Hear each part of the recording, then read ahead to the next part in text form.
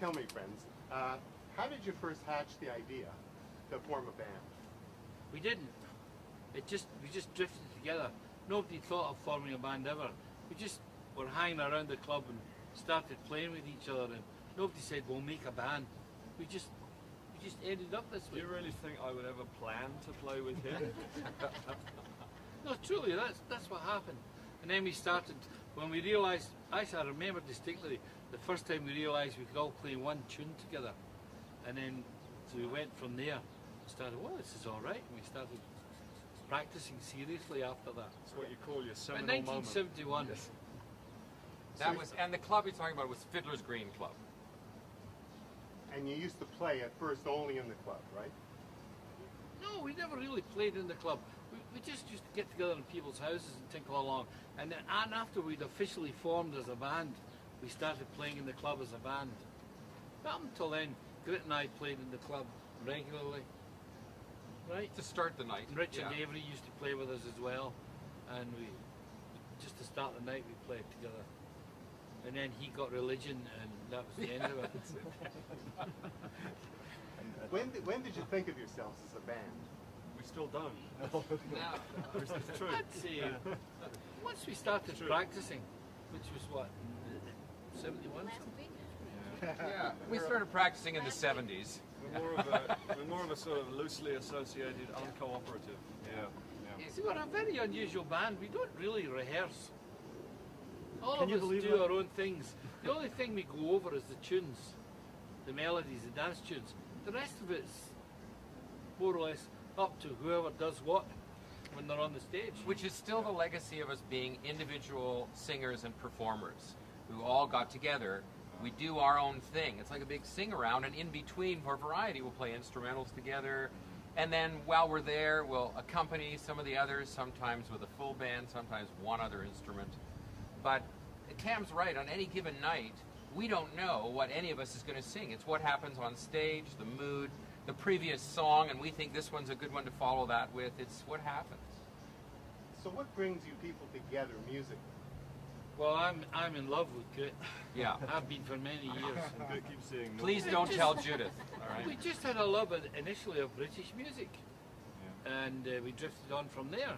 Now, Grit writes that Canadian stuff, but initially we got Grit into doing British music as well, and all of us like doing British folk music. Yeah, it's not just the music though. We share a common sense of humour and approach to the music, and Bart and Tam have got a different sense. But you know, it just and the places we play are the kind of places we all like to play. So there's that. It's an unusual setup, and what we do, I think, is quite unusual for a band. Yeah. Why is that, Alistair? Why do you like the places where you play? Because when we get together, it's a social event for us. Because we don't play often in a year. We'll play 3, 4, maybe in a really good year 5 times, in a year.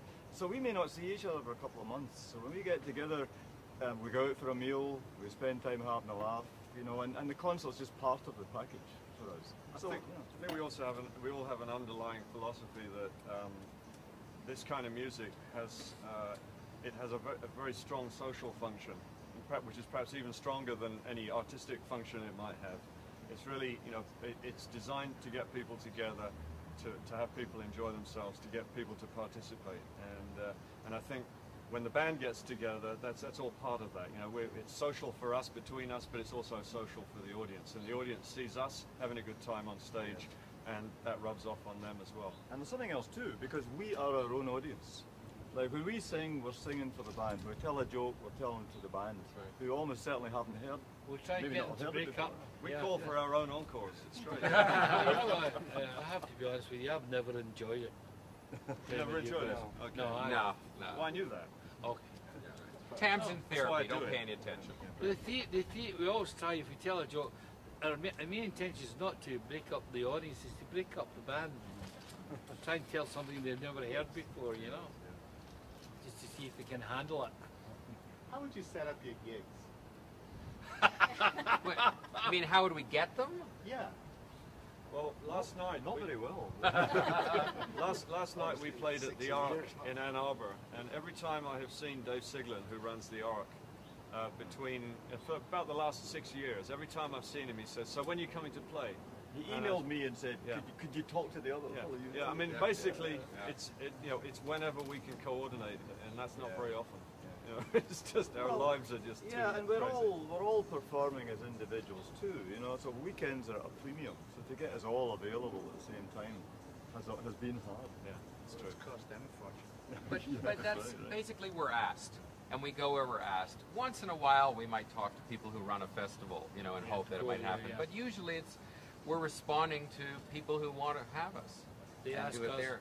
And yeah, in years past, way back, it used to be 4 or 5 concerts a month in the earlier days, and largely because we're just busy with other things. You know, it's few and far between, but we still have a great time. Where have you had the most fun playing? In festivals, in clubs, what? New York. Bermuda was good. Bermuda was we good. went- Bermuda was good. We took all our families to Bermuda as well. We were the only people swimming on the island at Christmas. I don't think Yeah. you could define it like that, you know, that the festivals are better than... Some concerts are just an absolute riot, and we laugh the whole night, and some concerts are dead as a doornail, depending on the audience, you know. And the same with festivals.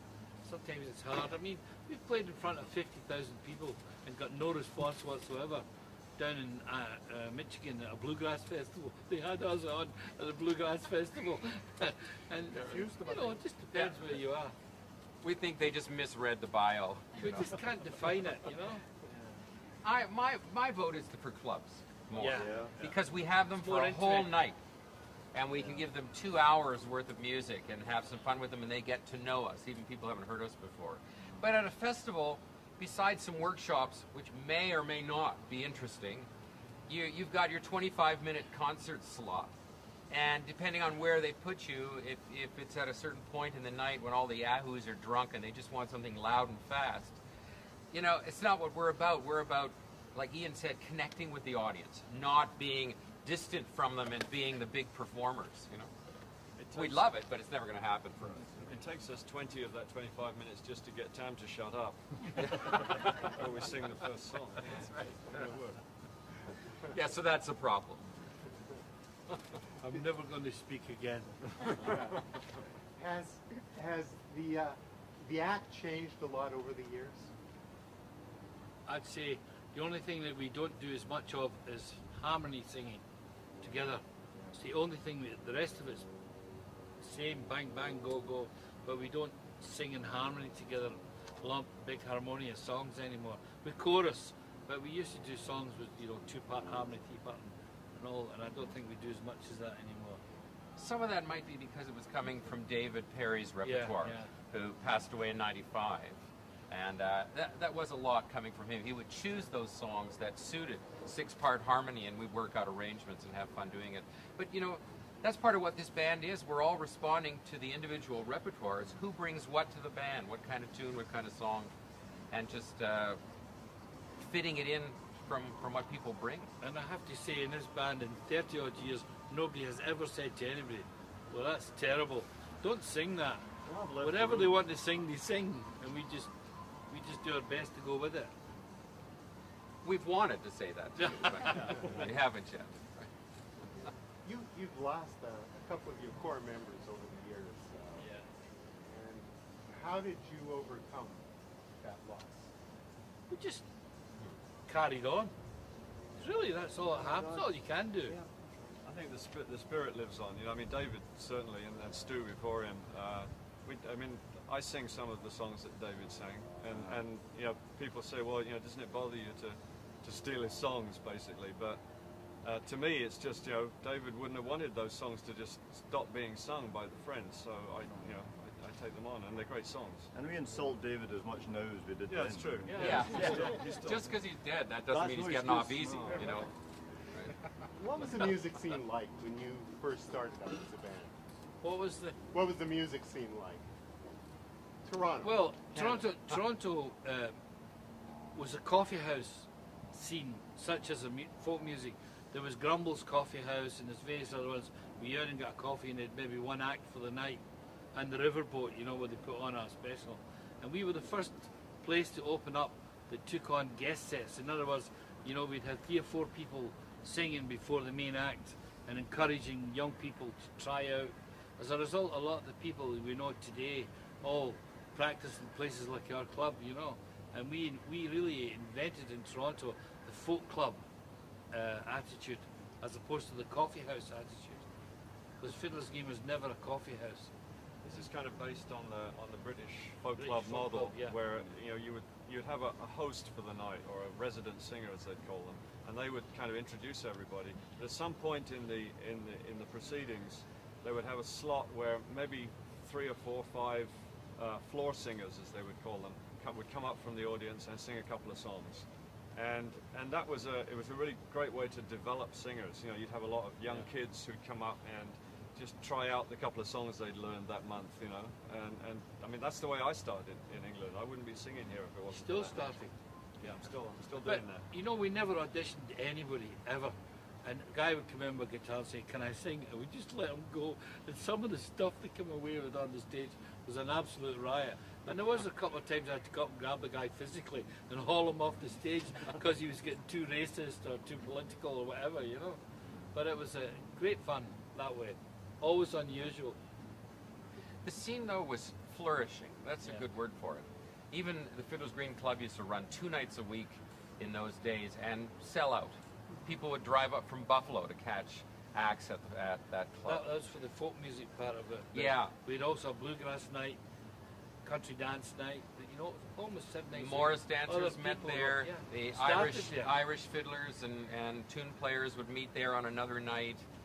Shape note singers would meet at the club. Sunday, yeah. It was a focal point for a lot of the folk scene in Toronto for quite a long while.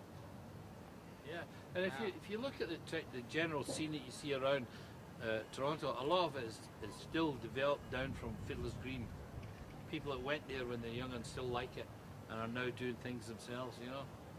And their children are now doing it as well. What do you think the impact of the band has been on the Canadian music scene? Most of them say, "Don't ever do that." Yeah, right. I think we've taught people not to take themselves too seriously. Yes. Yeah. Because there's a certain earnestness about the folk scene, on both sides of the border, which I don't think any of us is overly earnest. And I think there are some players who have learned that skill, if you want to call it that. Don't take yourself too seriously, because audiences don't like it. You know? There's also how bands work. I mean, you've said this is unusual, meeting it relatively rarely, you know, and not seeing one another. But we all got on really well, and we meet occasionally, and that doesn't happen with bands that are in this hothouse, you know. And I think, in a sense, people are going to look at a band with longevity like this one, and I would think maybe see ways of kind of interacting or keeping your ego suppressed, you know, or you know, I always thought of it like rapper dancing, where to make the thing work, you make yourself less good to make the whole thing better. You know, that kind of thing where you kind of give up for other people. You know, and I thought, We did used to meet every week in either Ian's house or our house for Early practices, days. learning early days. And a practice consisted of 2 hours of practice and 2 hours of figuring out what to do to somebody that wasn't there. So you had to turn up, or else you had to keep looking behind you in case something happened to you. And so we kept laying traps for them, you know. That's just all part of the game. Did you ever get together just to sing for fun, not in front of an audience? Well, you do that at festivals. We used to get together in the stairwell of the hotel and just all sing together, just to sing. You know, that's calmed down a bit because we're all getting older and wanting to go to our bed at 11 o'clock now, you know. Whereas before we stay up till 3 in the morning and just sing for fun. Or parties.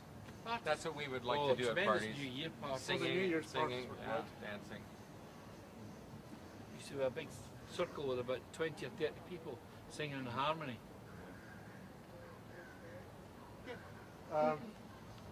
Give me one of your memorable stories that you've told at times before. Just one. There's too many. oh yeah. About somebody or about the band or what? Tell me the story about Grit in the gas tank. Good. Wait. How about Ann Arbor, where we just were, the Ark? How about one of those stories? Another Okay. story. The movie one. When we took the audience to the movies. Yeah, That's never happened. We played 2 nights in Ann Arbor, and the guy running the club said, "Do you want to play a third night? It's unadvertised, but you never know. Some people might show up." And we'd all decided we wanted to go and see a Scottish movie that was playing in Ann Arbor called That Sinking Feeling, one of Bill Forsyth's first film ever. And the audience showed up. There's about, I don't know, 10 or 12 of them.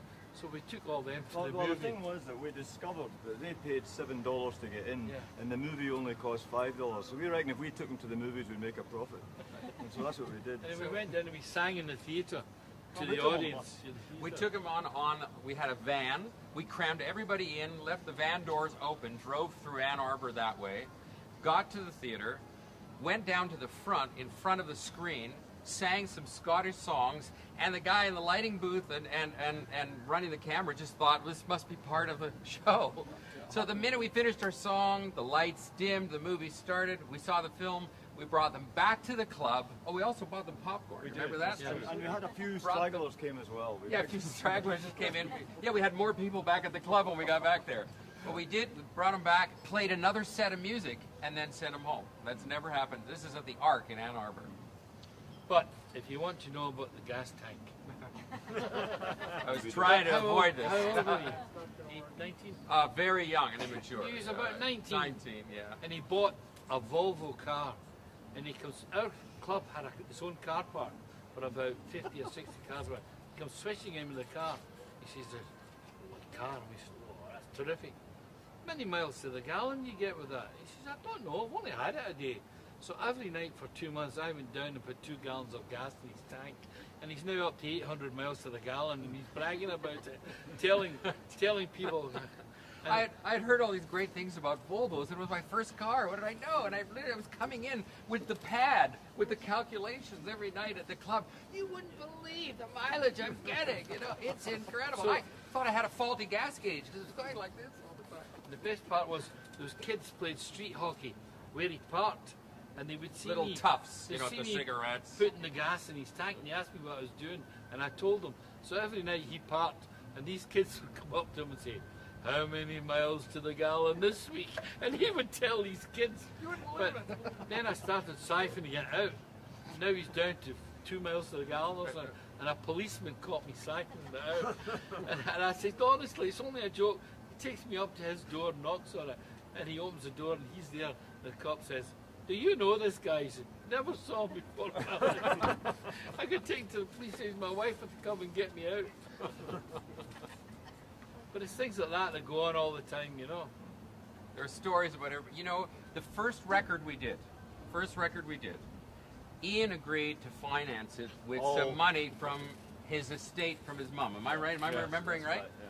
So we thought we should have some kind of formal agreement between Ian, who's financing it, and us, and how he'd get paid back. Oh, you thought? Okay, well, all right. We were happy with the money. We were happy with the way it was. Just take the money. So we thought, all right, we'll do a piece of paper between us. So I made up this really kind of fairly formal letter, and I sent it to Tam. And First mistake. Right. So I get back this letter, just taking, you know, making fun of everything I had written, and just tearing the whole thing apart. And you know, and I think it was on a letterhead of Peak Freen's chocolate digestive biscuits or something like which that. we always ate. Yeah. And then we got them back finally.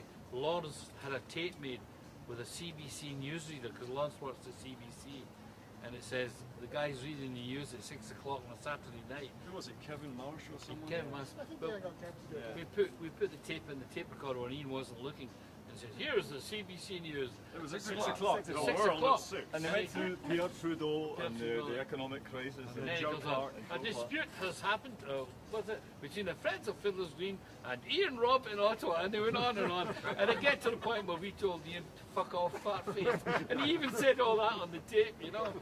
Oh, we really got him. Good. But the other thing we did with the chocolate digestive biscuits, we always had them for tea when we were practicing, and we lived there. Grit didn't, and every time you come in the door, say, "Well, you're last in. You have to go for the cookies." It took him 8 years before he discovered that we lived there, and we were never going to be last in. And then we were sitting there one day, and David Parry was teaching in Israel? No, Cambridge. Oh, Cambridge, okay. They said, you know, he should have some of these. So we got a film tin, and we've lined it with foam rubber and put one chocolate digestive cookie in it, sealed it and mailed it to him with a custom slip that says, experimental drug, no street value. And the police took him to the police station and made him open it, and then the policeman said, right, eat it, and they all want some meat to see what would happen to him. We did the same thing with David. We usually when we go out for a concert, we'll have a meal somewhere. And David was teaching in Jerusalem. That's what it was. For a year. So we thought it was a shame that David was missing his fine meal, so we ordered an extra meal. For David. And we put it in an envelope and mailed it to him in Jerusalem. He never talked about that, did he? Never did mention that. I think it was the sole point. It just goes on and on like that all the time, you know. But that's okay, you know. You just Cherie, how did you come to join this band? You know? Oh, Yeah, I was wondering that myself. customs asked me that You just today started as I being came there. through. I was a student at the University of Toronto, and I met Tam and Laurence from playing dance band music. But it just reminded me of a story. When I first joined the band, everybody here kept telling me stories, and I was immensely paranoid. I was sure something was going to happen. And they said, oh, for our first gig, we're all going to dress in dinner attire. Very elegant. And I thought, yeah, right. Because I had heard the stories about the pajamas, the stories about the business suit. Oh, we haven't mentioned the pajamas Oh yet, my right? goodness, yeah. Don't talk about the pajamas. No, it's best not to talk about the pajamas. Yeah. So anyway, I was convinced that something was going on, and I didn't want to let anybody out of my sight. And they kept saying, you can go change your clothes over there. And I kept thinking, no, I want to watch you. Because I was so convinced. So the joke was on me. I thought you liked After all. us. Yeah, geez. Oh, you guys are wonderful. Absolutely. And then David's our youngest member. Ian, sorry, is our youngest member. We've only had him 5 on years. and off for 5 years. Yeah, the kid in the band. He's in training. Maybe. Friends of Fiddler's Green in training, that's right. Yeah. We actually just hired him for his hairline. It's like, Ian, how did you come to the band? I believe Tam was injured at the time. They needed someone to strum the guitar, so I played up in Ottawa with Ian in a couple of different groups, and he suggested actually the friends were playing in Ottawa when the first time I played with them, and they were needing someone to help out, so I joined in then. something you don't mind. And then they just keep asking me to play with them, so What's it like playing with them? it's a good laugh. That's the best way to describe it. No, I mean, it's And the money's great. The money is. Oh, the money. Yeah, we get the money. But I know so much of your show is improvised, or you know, it happens at the time of the performance. How do you, you know, if you're a newer member, how do you adjust to this? How do you know? How can you see what's coming? you don't know exactly what's coming, but you go with the flow. You know, there's a certain number of tunes that have been in the repertoire since I've been there that come up again and again. So you just got to be ready and And you have to play like along. I've noticed they have trouble keeping a piano player. So you have to Yeah. like abuse. Keep getting pregnant. The piano players explode. They go, yeah, They're they like, explode. you know, right. Like certain drummers, you know. And Laurence, tell me, you are the one. You're the one fiddle player in the band, aren't you? How? Cherie plays I am one of and three. One of Rich. three. Get no There are respect. three Wow, okay. in the band. I just Three. happen to be, I'm the apprentice. well, 2.5, okay. Yeah, 2.5. So, get no respect. yeah, and I'm just the guy that was there first. He's the main fiddler. Cherie plays piano and fiddle as well. Oh, Lots and of harp. harmony stuff. Harp this and weekend. harp. Oh yes. Yeah, she's just brought a harp in. Are you This playing kind. harp tonight? Yeah, this kind Yeah. of. Yeah. Not that harp. Alistair plays that kind of harp. Yeah. Yeah. And I just hop on. It's hard to get the other Yeah. ones in the Yeah, I know. I'll find that. Laurence is one of the fiddle players. When did you join the band? We're trying to remember. I think it was 1976. No, it wasn't that late. It must have been because When Morris started. When did it was. Morris start? Well, no, it actually worked. The way I remember it is my daughter was born in 1975, and a year after that I was asked to be the fiddle player for Green Fiddle Morris, And while I was out there fiddling away in the car park for the Morris, Tam heard me speak. And that was the end of me, because he said, you want to join a band? Scottish, you're in. And That's then- happened to me too. Yeah, within about 6 months, he's actually told me about a house that was up for sale, and I was in the market, and I ended up living next door to him for about 8 years, which was very handy. Yeah, and it was very handy for me because I was sort of 2 doors away. I didn't have to buy the cookies either. No, forget. And you'll notice I'm sitting between them to keep them apart, you know, so there's no trouble here tonight. Great. Uh-oh. You want to know how I got in the band? I don't have the mic yet. Yeah, talk into it. You're as close to it as I am. Shelley says, how did a nice Jewish boy like you get into a band? I know. My parents are still wondering that, you know. Right? So, when are you going to do some nice Hebrew songs? What's all this British stuff? Yeah, Tell right. them about the fish and chips. Oh, yes, so we tried. My aunt invited us to play for the British night at their synagogue. Right? So, get the experts, right? With the connection. So, they'd never done this before. So, as part of the night, they were going to make fish and chips. So my uncle's at the back in the big kitchen, the industrial kitchen, and he said he keeps throwing the fish into the deep fry and it disappears. It's nowhere. And we go in and there's some, it goes at the bottom of this big vat of oil, there's a little crease in the metal where it goes, and he hadn't heated up the oil. So didn't you turn it on? He says, why? Why turn it on? So the oil was cold, so nothing floated up, and it just disappeared. We had to get the experts in to help how to cook, you know, right? And then we were singing so well, but Great's aunt came up. Was your aunt, wasn't it? Yeah. She came up and says, your songs aren't dirty enough. Yes, that was my great aunt. She's great Right. aunt. In her 80s, she said, you're too clean. Come on, let's have some fun here, you know. What happened when you turned the fan on, though? We turned the fan on, then all this fish came up. In one lump. That's right. All the fish stuck. Soggy battered lump. British night. Well, that was very true. British night, from what I hear, anyway. I wouldn't know. But how did you get? Oh yeah, you came to the club. Just like you described earlier, I Yeah. did a guest set. Yeah. And I played more than guitar, and I did some funny songs. So you said, come on along and play guitar. This band, and I didn't know British dance tunes at that point. I didn't even know their structure. I didn't even know where the A part began or the We B got him part. and Colin Linden mixed up. We thought that we were hiring Hired a Colin real hotshot Linden. guitarist. And then it was too late. I'd signed the contract. Right. Which was, Colin had signed the contract. but I was buying the cookies. He'll stay. Right. So how did you end up performing in a back alley near the garbage can? Hey, this is a step up for us. Yeah, right. Ken, you want to end this with a clean joke? You know any? Wait, I have a question before that. Wait, a question. I'm curious. It's been what, 30 years now? 35 years? 32 years. 32 years. Is it bizarre to look around at each other 32 years later? I'll tell you. No, because we've all grown together. Answer to Coleman. We've all grown together, so we don't really notice the difference in us.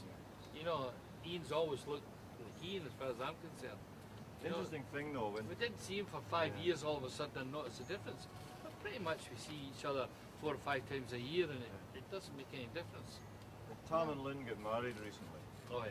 and we all went to the wedding. And we saw a lot of people we hadn't seen since the early days of Fiddler's Green, and it was like our pals couldn't make it, so they sent their parents. It was. What a carry on. Yeah, that's true. For us, it seems the same. But I guess the biggest difference is for those who have kids who've grown up. You know, we remember when they were born and we were That's playing. right. You know, None of us and had now any they're all kids now. adults with their careers and husbands and 30-year-old kids now, and we never had any kids when we started, you know. I started with a band what when music Moira does was for you. one. Yeah, right. Some of our newest members have young ones, but you know, for the old core. You know, we're hoping Evelyn Perry is supposed to get here straight from Halifax and to sing a song with you tonight. I haven't seen her yet, but you know, that's one of those kids that's growing up to be a performer.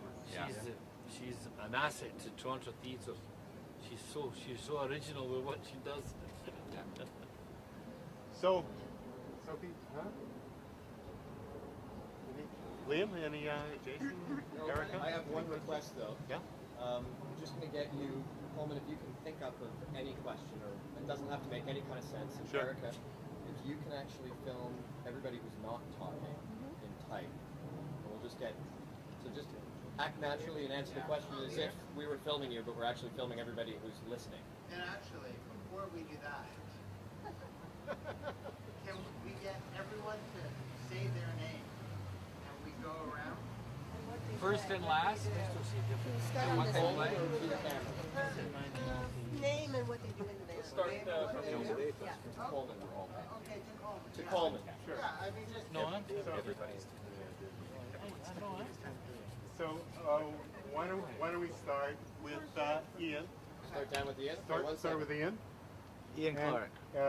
So, everyone, tell me, what do you do in the band, and what is your name, and what do you do in the band? Ian Clark, I play guitar. I'm Alistair Brown. I play button accordion and concertina and harmonica, and I sing. I'm Ian Robb, and I defend myself against the Scottish people in this band. I also play concertina and sing. And I'm Tom Kearney, and I play mostly banjo now and sort of sing. Oh, and I tell jokes. So does Alistair.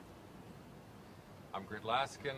I play tenor mandolin and guitar and Pipes. Northumbrian pipes and a little bit of fiddle when they let me. And I sing. And I'm Laurence Stevenson, and I play fiddle. I'm Cherie Whelan, and I play piano and fiddle and a little bit of harp. Okay. Just any question. Doesn't have to be about anything. What have been some of your most satisfying experiences or accomplishments over the years as a band? That's a hard one. We enjoy it all the time. We go out and we play, and they're all satisfying. We don't look at one and say that one was better than that one. Most of the time, we just have a good time together. Because it's a big social event for us all to get together and have dinner and go and play. And even when we rehearse, it's a social event when we rehearse, which isn't much rehearsal. But an hour before the concert, we rehearse. And it's just a Not tonight. get-together. We've been talking to the film crew here.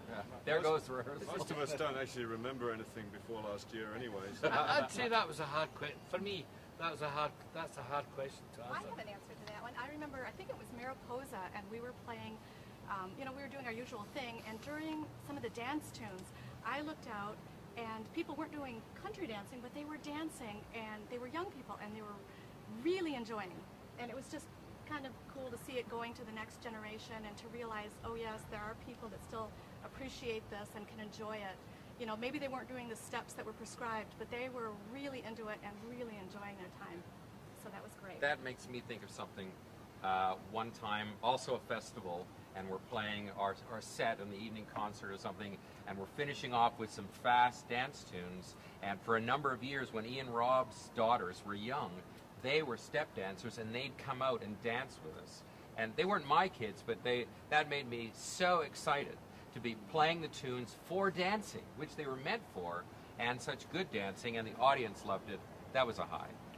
I must say, I was very proud of them at one Mariposa when it rained really badly, and all the stages, sound equipment, quit on all the stages, and the only stage that was still going was us with no sound equipment. We were still singing to people, we were getting them up on the stage and dancing, and I was very proud of that. We were the only people in the whole festival that were still playing. Determined but moist. Yeah.